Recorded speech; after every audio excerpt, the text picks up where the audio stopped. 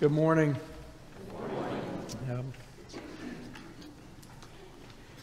Quoting the Apostle Paul, the Catholic writer and theologian and spiritual leader Richard Rohr reminds us, when everything is reconciled in Christ, God will be all in all. There is only Christ. He is everything and is in everything. All fullness is found in Christ, and through Christ, all things are reconciled, everything in heaven and everything on earth. This is the cosmic Christ, Rohr writes, who always was, who became incarnate in time, and who is still being revealed. If you'd like an abridged bumper sticker version of that, John Wesley was fond of always saying, the best of all is, God is with us. The best of all is, God is with us. Among other things, the resurrection, we're still in the season of Easter, leading us up to the season, the day of Pentecost. But in this season of Easter, we're reminded that the resurrection means, Easter means, that Christ is with us always and everywhere, in all time and all space, filling all of creation, which is why Jesus will say to his friends, "Peace I leave with you. My peace I give to you. I do not give to you as the world gives. Do not let your hearts be troubled. Do not let them be afraid." Because in all times and in all places, in all circumstances, in joy and in sorrow, in life and in death, God is with us. Christ is with us. The very presence and power of God to bring joy and hope and healing into all circumstances of life. God near to us as our very breath. That said, we inhabit a world that can at times be frightening. And we are at times a frightened people. Jesus knew that, which is why I think he offered these words of comfort and assurance to his disciples. Senseless violence, coronavirus, ups and downs of the economy, instability and war in Europe.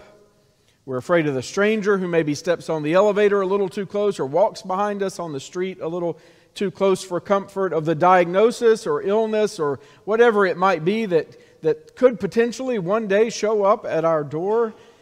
Afraid of those who are different, who don't talk like us, don't look like us. Afraid that if you live the life God has called you to live, you might have to give up too much. Or that the world will ridicule you as some kind of religious fanatic. Afraid that no matter how much we earn or save or invest, there will never be enough. Afraid that you'll never be truly happy, fulfilled. Afraid of the future, maybe. Afraid of leaving home, of going off to college or changing jobs, leaving behind the things that are familiar and comfortable, routines. Better to keep life manageable, predictable. Fear grips us. It paralyzes and robs us of life. Over the years, I've known many church members who've experienced the loss of something or someone they love, and now they are gripped by fear, wondering what's next. One loss leading to another loss. Trauma on top of trauma.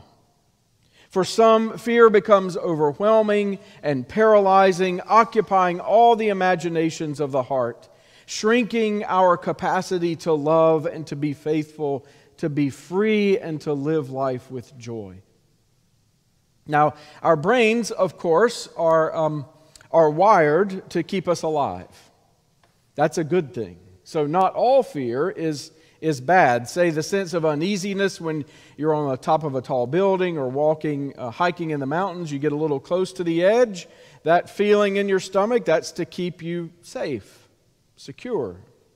Or the fear you experience when someone is driving just a little too fast for comfort. The fear that lets you know I probably shouldn't get in the car with that stranger.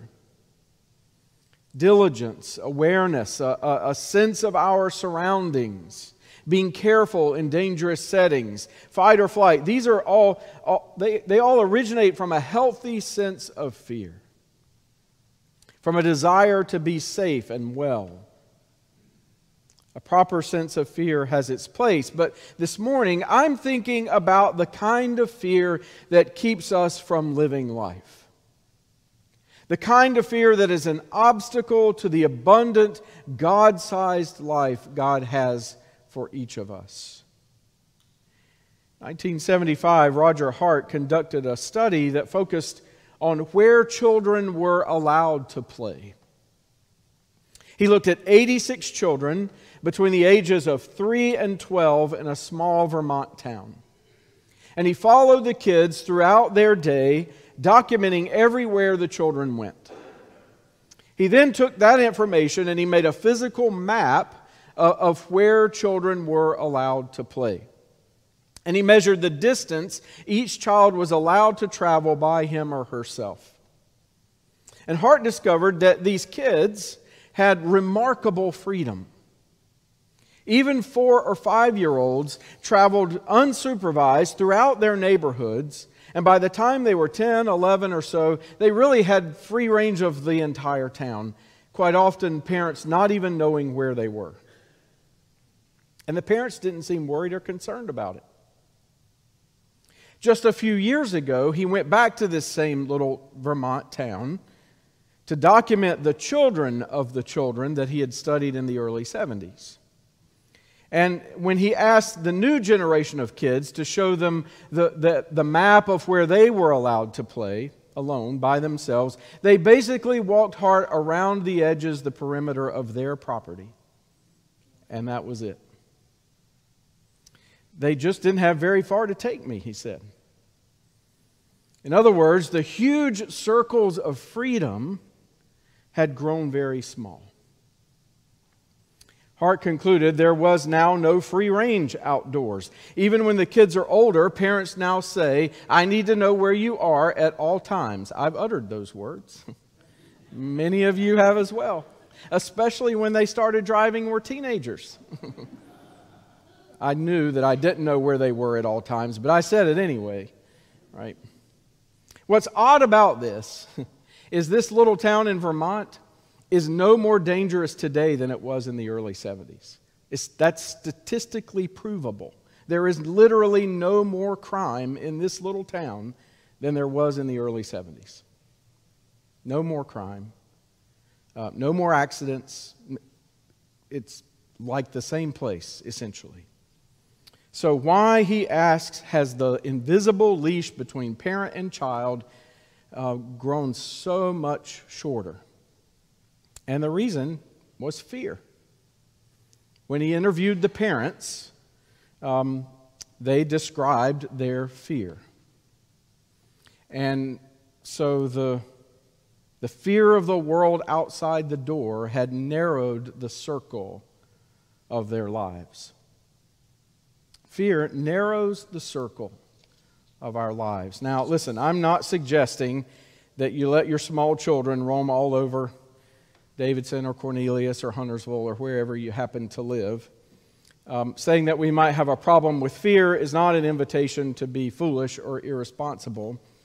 I'm just pointing out what I think John was trying to say to us in this morning's gospel reading. As followers of Jesus, our motivation for life, for decision making, for ministry as individual Christians and then as the church, has to come from someplace other than fear. Because as one author observed, fear is a poor chisel with which to carve out tomorrow. And so John points to Jesus, who promises to be with us always and whose presence invites us to move from fear to love. That is, as we come to love God perfectly with all of our heart and mind and body and soul, fear is pushed aside and love takes over. And when love takes over, we become free to live, and the circle of our lives is enlarged. Recall from last Sunday, for disciples of Jesus, love is not some abstract idea. It has a name and a face and a voice. As Christians, we believe that Jesus is the love of God with skin on, the incarnation of God's love. That we see and experience God's love firsthand in Christ. And in Christ, we can be at peace. Not that everything in life will be easy or all sunshine and roses, or that we won't have hardships and difficulties and challenges. But we can live with a sense of well-being, a sense of peace, knowing that God is indeed with us. God's love is with and for us. This is the life that we're created for. Not a life in which the circles of life are narrowed or constricted, but one in which the geography of our lives expands, is enlarged because of our faith and love for God. Being made in God's image means that God created us with the capacity to be like God, to love like God, to be free like God.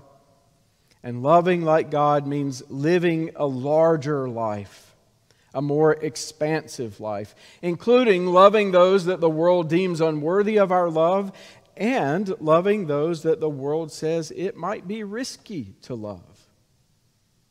And perhaps even those the world says we should fear. Jesus never promised to make us safe. He did, however, promise to set us free from our bondage to fear and death, to experience the abundant life for which our hearts long, and to live in peace. We see in Christ that love sets us free, and God's love is sacrificial, it's self-emptying, it never gives up, it cares more for the other than for self, doesn't force itself on others, doesn't demand that other people be like us before we can love them. It isn't me first. It doesn't keep score of sins or mistakes or missteps or shortcomings. It takes pleasure in the truth. God's love is tolerant and patient.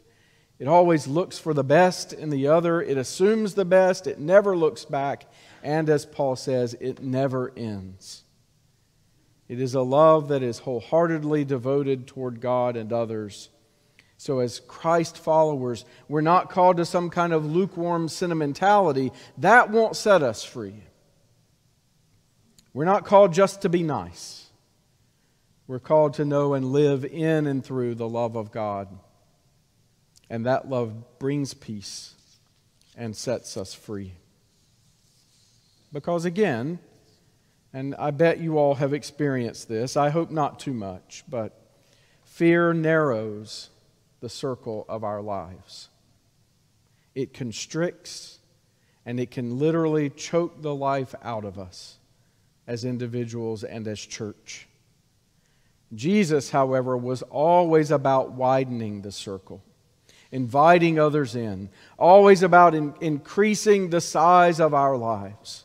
In many ways, I think the decline that we see as in the church in the United States, it is in part, I think, related to both our unwillingness to love and our allowing our life as church to be motivated by fear. When I was a district superintendent, I heard it all the time. Fear of decline, fear that resources would be scarce, fear that strangers or new people might change us, fear that traditions would go away, fear of the unknown, fear that keeps us planted in the past rather than moving into the future that God is calling us to. And a church motivated by fear is powerless to change the world. But Christ comes to His church with words of assurance. Resurrection is Christ saying to us, I'm here. I'm with you. Don't let your hearts be troubled. Don't be afraid. Now, I know that it's in some ways easy for me to say that on a Sunday morning in a sermon, and it is sometimes much, much harder to live it. There are certainly things in this world that are frightening, terrifying. Some among us are facing issues and decisions and challenges that are beyond our control and that literally scare you to death. And I pray that you can hear today Jesus saying to you, don't let your heart be troubled. Be at peace. I'm with you. And I pray our broken world can be gripped by love as well, that kind of love. Because a world motivated by fear, you all know this, history demonstrates that does not go well. And even more concerning for me is if in this broken, often fearful world, if we as church fail to bear witness to the love of God because we're too preoccupied by the fearmongers and what they're telling us than we are with Christ, who is whispering to us day after day, I'm with you, don't be afraid, all will be well. God longs for a people who are no longer servants to fear, slaves to fear, but are servants of love. And who never forget that when we were very unlovable and unworthy, God was willing to take a risk to be pushed out of the world and onto the cross to love us. And friends, that kind of love casts out fear and can literally save the world. Some of you are familiar with this. Writing in during the 100 Years' War, just imagine for a moment, she lived during the 100 Years' War her whole lifetime. The plague, economic just catastrophe. The world had to feel like it was coming undone, literally, every day. Terrifying. Julian of Norwich, filled with the confidence of God's presence with her, that Easter, that resurrection means that Christ is everywhere, at all times, and in all places, all circumstances, that we're never apart from God's love. She says this, all shall be well, and all shall be well. And in case we weren't listening, and all manner of things shall be well. All shall be well, and all shall be well, and all manner of things shall be well. Do not let your hearts be troubled. Do not let them be afraid. Love has come to us, scattering the darkness like the light. Walk in the light of God's love. Friends, walk in the light of God's love and watch the circle of your life grow. Amen.